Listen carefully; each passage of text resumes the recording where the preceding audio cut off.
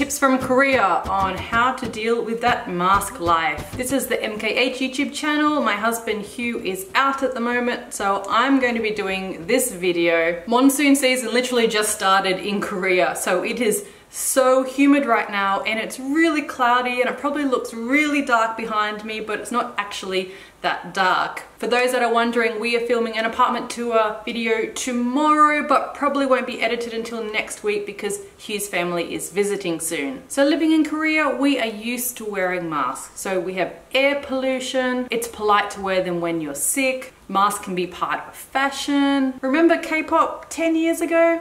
Now masks are so important, and combined with testing and tracing, they are a really important part of how to deal with this pandemic. The virus is transmitted in droplets, so when used correctly, masks are actually really effective in stopping the spread. On a side note, it is ridiculous that this has become a political issue in the US, and that some people refuse to believe the science. When they had that tweet months ago about masks don't work, when they were just trying to stop people from hoarding all the medical masks, Asia just looked on in horror. We knew that this was going to backfire. And then when they did realize that just simple cloth masks actually work, the damage had been already done. Because people that are too selfish to wear a mask are going to latch onto that. And it's hard to educate a population that refuses to listen. So as this pandemic goes on, and the unfortunate time that it's going to take to maybe get a vaccine, and then vaccinate enough people, masks are just going to become part of normal life.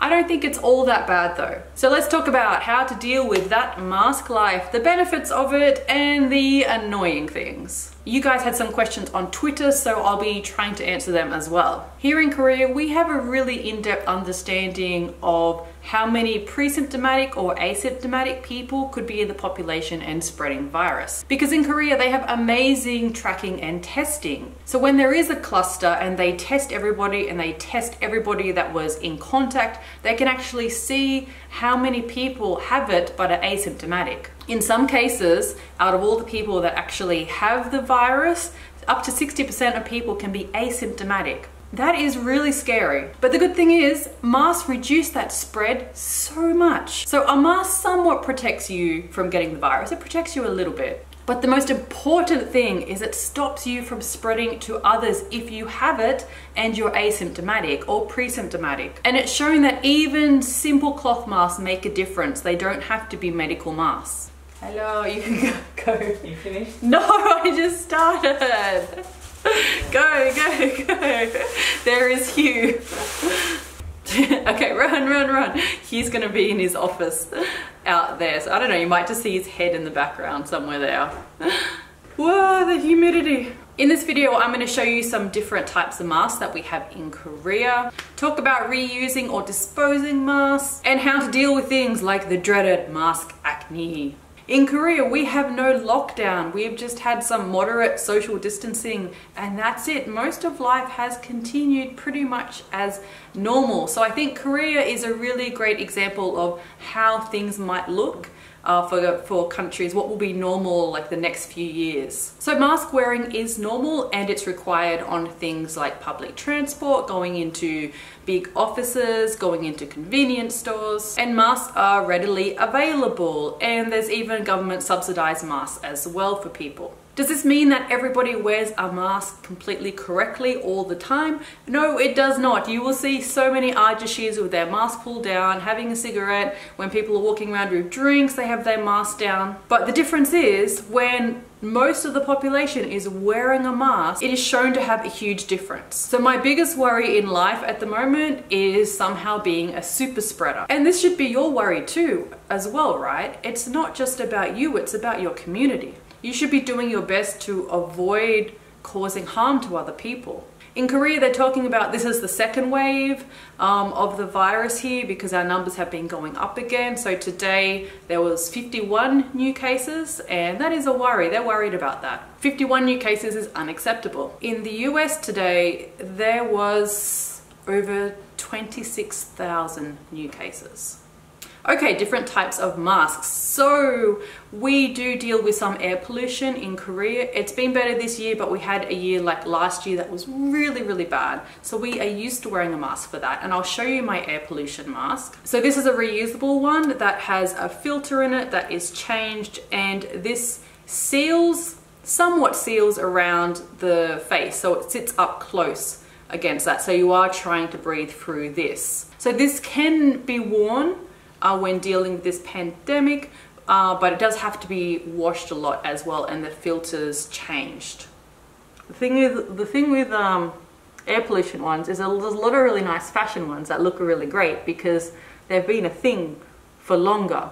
So I'm hoping to see more really fashionable, just normal masks as well that don't need to be air pollution, because this seals around my face.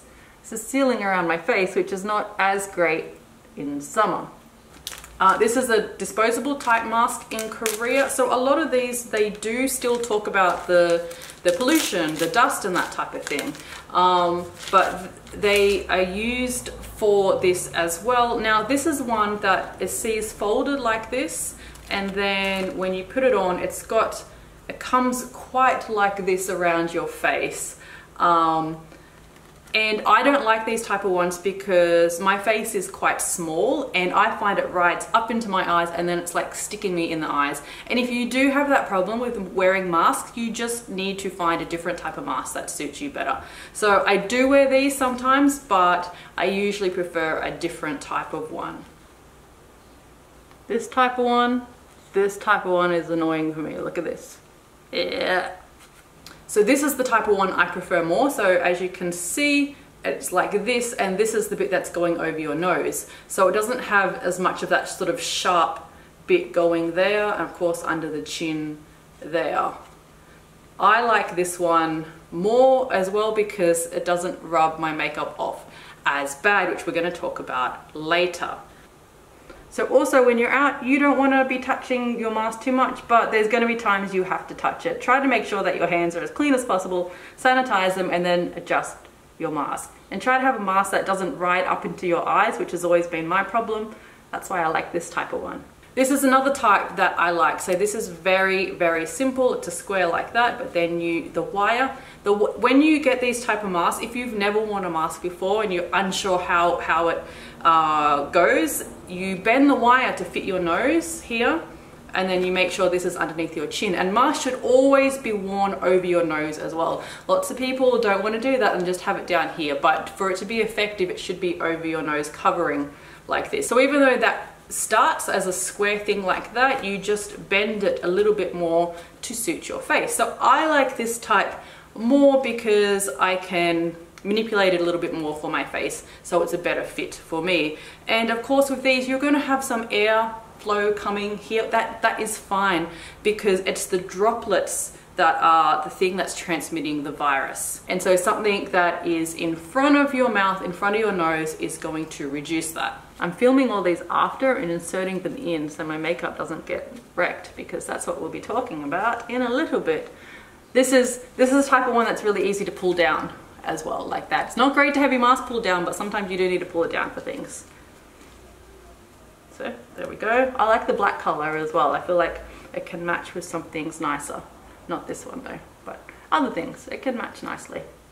In Korea, you also have a lot of these fabric type ones like this. So these are often used for fashion as well. So since it's a thick fabric, this still works because it's still stopping the moisture and the droplets like that. And these fit really close on your face. So these are great in winter. A lot of people wear these in winter because it keeps your face warm as well. Also, you should not handle masks as much as I'm handling them because yeah, you want to limit how much you handle them. But I'm doing it for this video, okay? This type of cloth mask. Oh, I feel like this one's a little bit small. Like that. This is very, very much up against the skin, like that. Like I said, these ones are better for winter.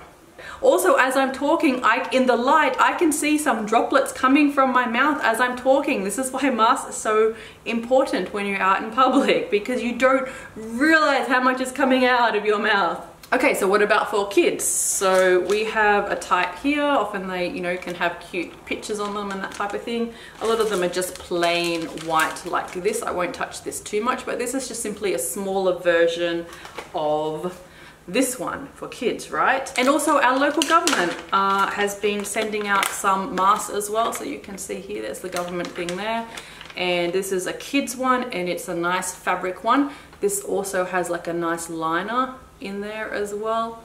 Now it is summer and it sucks wearing a mask in summer, and I have heard talk that they're designing and making masks that are more for summer, and they have already sold out. I might do a video on that later when I know more about it. And also it's like a monsoon season has just started, so the temperatures dropped a little bit. It's just the humidity, but we had a heat wave the other day, and there was actually an announcement saying if you were outside and you're really hot, take off your mask as long as you are social distancing. So that can be something that people are really worried about, like how can you deal with the heat while you have a mask on?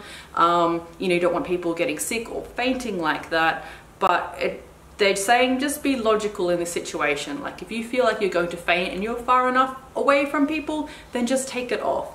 Also, like if I'm walking through a park and there's nobody there, I'm going to take my mask off for a bit. There's a mountain that I walk up on and nobody on the path, I'm going to take my mask off. You don't have to have it on outside the whole time. Like cafes and restaurants are open here, so you go into a cafe and you go into a restaurant and you're taking it off because everybody is still, you know, hand sanitizer, doing their best, trying to be careful, but it doesn't mean that life has stopped completely here, because it hasn't at all. So disposable ones should really just be worn for one day and then be thrown out. And when you take it off, you don't want to touch any of the inside bit that's like all the moisture in there. You want to mostly handle it on here, and you want to roll it up. You can wrap the things around it, and you want to put it straight in the rubbish bin. Now if you have a cloth one, you need to wash that after every use, so that can go straight into the laundry, straight into the washing machine, and wash it like that.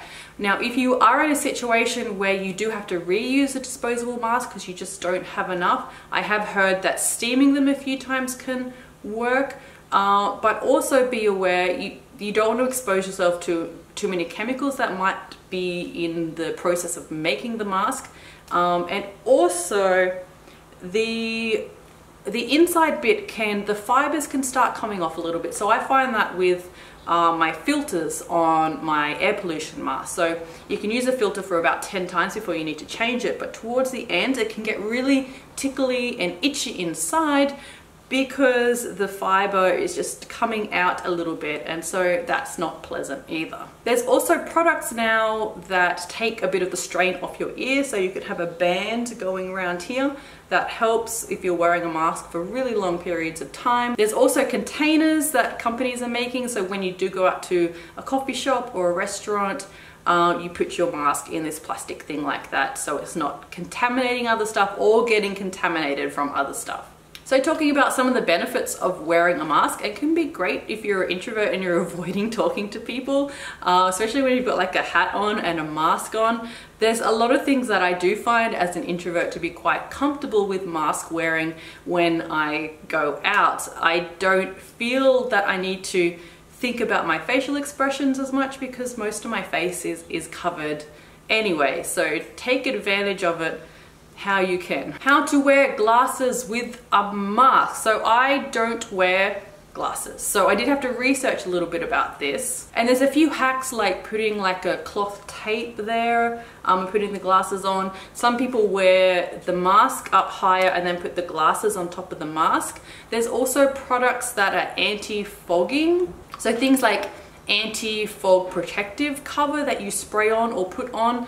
But other people have also found that washing your glasses with just normal soap can help as well. Let me know if you've tried any of them.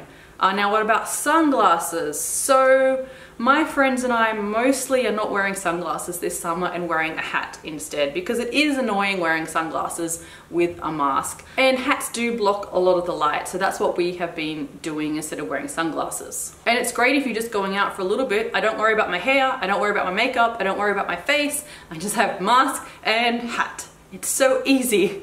Next problem is mask acne. Now this tends to happen when you start wearing a mask and then you start to notice that you're getting pimples along your jawline or around your mouth. It makes sense because you're breathing into your mask, so all the bacteria coming out of your mouth is staying there, getting on your skin, and also fabric from mask rubbing on your skin as well can cause acne.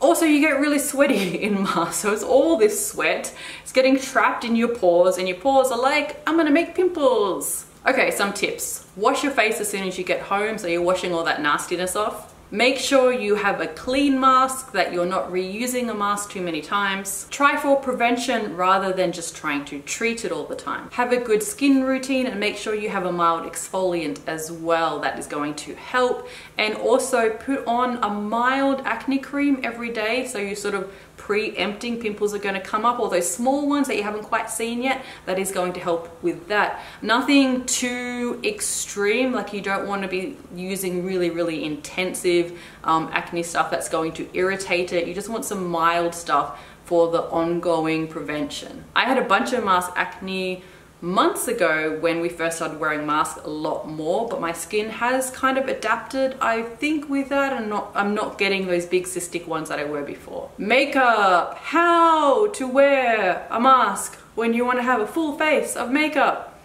You can't really. So this is a tough one. A mask rubs off your makeup really badly. The worst thing is it rubs off your foundation really badly. And also in summer you get hot and sweaty, so you just have beads of sweat sitting on top of your makeup under your mask, and it's awful. And then the parts of the mask that rub around the edges, especially across the nose, are gonna get really red. Even if you don't naturally get like red skin, you might get a redness or irritation where that rubs as well. So what can we do when we wanna wear makeup with a mask? Of course, eye makeup. Go full on with your eye makeup. You can do as much as you want. Your eye makeup is not going to get affected by the mask. Eyebrows too. Eyebrows are still going to be in fashion, I think, because it's one of the things we can still do on our face. Lipstick is a no-no. Like, that is just going to be a whole Joker mess underneath. And heavy foundation is out too. In Korean skincare, there is a philosophy around making your skin as good as it can be so that you can actually go out without wearing any foundation or wearing any BB cream. All the effort goes into trying to have flawless skin rather than just covering it up. However, this can be really hard. Some people are gifted with like naturally flawless skin, and yes, we hate you. For me, I have skin that gets red really easily. I have pigmentation, I have acne scars, and I've had to come to terms with showing my skin more in a way that I would have previously covered it all up. And I have been covering up my skin as much as I can since age 13. I don't mind my pigmentation too much. My redness is what is really frustrating. There are a bunch of products that can help though, and even just the sort of short term, so they work for a few hours, just calming down that redness. So I'll show you some of the products that I use now. And I'm still trying to find the best, the absolute holy grail. But I think a lot just depends on people's skin, and depends on what your skin is up to, you know, at the time, and what is irritating it. So if you're able to, a lightweight tinted moisturizer or a very lightweight BB cream might be enough that it doesn't rub off too much when you have a mask on. However, there may be some times for work where you do need a full face of makeup and you do need to wear a mask, and you don't want your makeup to be completely ruined, because a mask can really ruin your makeup. For example, we had to do some speeches at a conference recently in Seoul. So a lot of people that were supposed to be flying in were just doing it by video chat, but they still had quite a few people in person there for these speeches, and they were all socially distanced, like all on separate tables like that, and we were up on stage doing these speeches. And this was being live streamed as well, so I knew that I couldn't have like just this rubbed off like redness and makeup that was just ruined like that. So I did my full face of makeup, and then we went downstairs to the conference rooms and social distanced and hand sanitizer, and I held a mask up to my face so that when I was talking it was still, you know, it wasn't touching my skin, but it was still, there was still a barrier there. And then I went up on stage and did my speech. And also they temperature checked and everything like that, and there wasn't any cases of the virus there at all, and that was a few weeks ago. So there are ways to do conferences like that, and there are ways to deal with having to wear a mask as well. Another way that I deal with the mask issue is, for example, when I go in to do radio. So I will do some makeup at home, get straight into the car, Hugh will drive me there, drop me off, and then as I get out of the car, I put my mask on and I go in, go through they scan you, the body temperature thing, they make sure you got a mask on and make sure you hand sanitize. I sign in, I go up to the studio, and then of course for radio we can't have a mask as we're doing radio, so take off the mask, and it's only with those people there that we don't have masks on to do radio. As soon as we come out of the studio, mask goes back on. And when I do take my mask off to do radio, I'll just check like how red is it. I haven't had the mask on for too long, and I'd like to use this type of one instead of this type of one because it can sort of float a little bit over my nose like that. And it's just a lot of experimentation and trying to work out what is the best mask to use in this situation. Something that's still protecting other people, but allowing you to still look professional when you do take your mask off in that type of situation. So how to get kids to wear a mask? This can definitely be a struggle. So when we were dealing with more air pollution, it was a lot harder to get our son, who is now almost 3, to get him to actually wear a mask. And he would some days and he wouldn't other days. And the thing with air pollution is that it wasn't all the time, it was only sometimes. So he would get used to, you know, not wearing a mask, and like a week or two is a long time in a 2-year-old's life, and then suddenly we'd be like, oh, you have to put this mask on again, and he would resist. But now it's masks every day, and kids in Korea are just kind of adapting and getting used to that. But some things to do are make sure the whole family is wearing them when you go out. So I know a lot of kids are the ones reminding their parents now, oh, mummy, daddy, you got to put your mask on, because they're thinking about that as well. So buy or make masks that have like your kids' favorite colors or favorite characters. So a lot of handmade ones with, like, you know, the robots or whatever they like, dinosaurs, that type of thing, if that is going to get them to wear the mask. Also matching masks with dresses or that type of thing. There's a lot of innovative ways that parents are making kids wear masks. You can explain the importance to older kids and maybe just bribe the younger kids. And don't stress too much if a very young child is not going to wear a mask, if they're just pulling it off.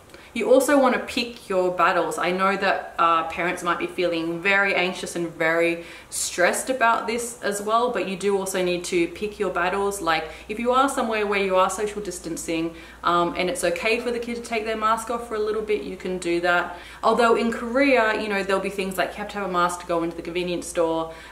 People are not really strict on that. I think there's a lot of understanding about how hard it is with kids. There was a question on Twitter about how to look cute or sexy in a mask, and I think you just treat it like another fashion item, like match it with things, see what it looks good with, have different colors, that type of thing. Masks have already been a huge part of fashion in Korea and in K-pop, so have a look for some inspiration. Also, they asked about storing them. If you have clean ones that are like cloth ones, a lot of people hang them by their door, so they grab them as they go out. We have all our disposable ones that are right as we go out. We've got drawers there. Speaking of disposable ones, I do hope that governments start to think about the environmental impact of them as well, and how to recycle them or how to dispose of them in a way that's not going to affect wildlife. So that's a side note there. Also a question about how to convey emotions when you have a mask on. So I think use of your eyes, you have to show everything with your eyes, and a lot of body language as well, especially if you're still trying to social distance with people, maybe be more exaggerated like that. But I think it's something that humans can just adapt to as well. We've already had this situation with the pandemic, 1919 pandemic, where people were wearing masks. So I think it's something that humanity's already been through before, and I think we just adapt. Okay, this is already a long video, so I hope I covered most of those questions that people asked, and please leave some questions down below, because you know, for us in Asian countries, for us in Korea particularly, I mean, we're quite used to masks, you know. It's not such a scary thing for us. It just becomes a normal part of like what you wear. But it might be really scary for some people, and it might be scary if, you know, they've got family saying all these things, or masks cause this problem and that, which is absolute nonsense. Like, please just look to countries that are already doing this. You can see the rates of it here, what our daily rate is. We can see that it works to stop the spread as much as possible, and it's something that is really simple to do. It might be a little bit uncomfortable, might be a little bit annoying, but I think we need to think about other people more than we think about ourselves in this situation. I promise apartment tour, a new apartment tour is coming soon, so please subscribe if you haven't already. If you want to see more about life in Korea, about being an intercultural family and living in Korea, and you can check out social media as well. Often on Twitter I'll ask you guys if you have questions or if you have a video suggestion, so follow on there and you can see more of our daily life on social media like Instagram. And I will see you later. Bye bye!